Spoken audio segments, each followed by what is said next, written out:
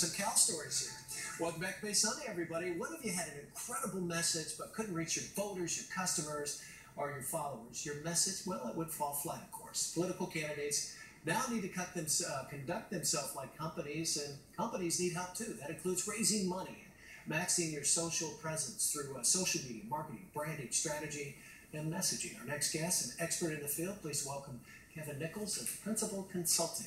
How are you doing? I'm very good. You are a social politician. That's what they call me. That's what they call you. Well, tell our viewers, what do you do? I basically develop and create a political candidate's brand online, much like any company would have a logo or a presence, a following.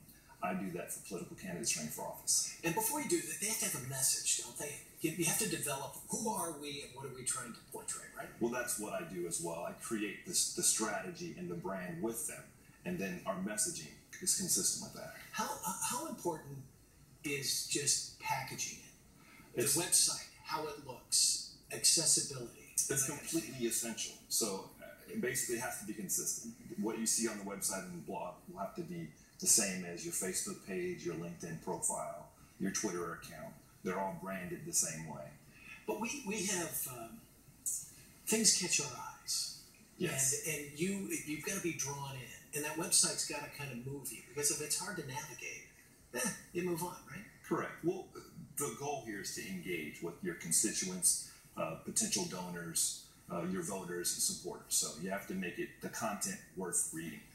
And can a company nowadays survive without social media, without Facebook, without Twitter? It's tough to say that anyone can survive right now. I know, is that crazy? Because, 5 or 6 years ago, it was like, excuse me?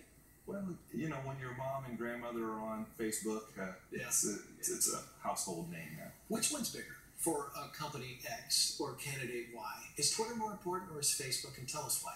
It kind of depends. I mean, obviously Facebook has, I think, over 1 billion active users. So it's the most widely used social media forum. However, people like to read short, brief messages. So Twitter is a great way to build a following and also to send people or refer people other places to go to find more information. Talking politics a little bit, grassroots, shaking hands. I was in New Hampshire for years, and some of these candidates would, go to 100 town hall meetings and meet everybody and burn out the shoe leather. Is that kind of forgotten now? I mean, because of social media, or is that still? Not at all. That does not replace the need to hit the pavement, but it does allow you to engage with your supporters a lot more frequently and in a more targeted way, as opposed to randomly catching you at the grocery store or at a church function or something like that, where you might not be prepared necessarily to answer questions. You can strategize and think about what you'd like to put out there and put forth ahead of time.